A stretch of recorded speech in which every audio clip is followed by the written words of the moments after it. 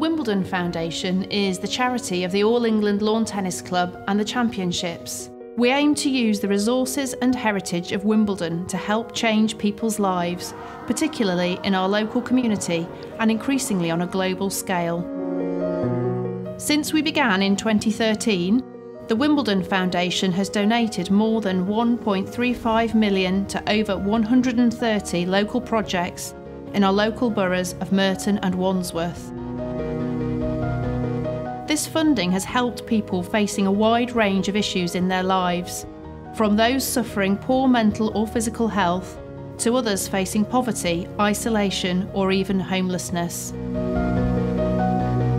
The Wimbledon Junior Tennis Initiative, led by the All England Club head coach Dan Bloxham, visits 2 state primary schools in Merton and Wandsworth each week. We introduce 14,000 children a year to tennis, while a further 300 children attend free coaching sessions during the week. Through the ticket resale scheme at the Championships, the Wimbledon Foundation supports national causes, including military and emergency service benevolent funds, in recognition of the role their personnel play as service stewards at the Championships. And also, in partnership with the Wimbledon Lawn Tennis Museum, our learning team deliver workshops and tours to more than 8,000 5 to 21-year-olds each year.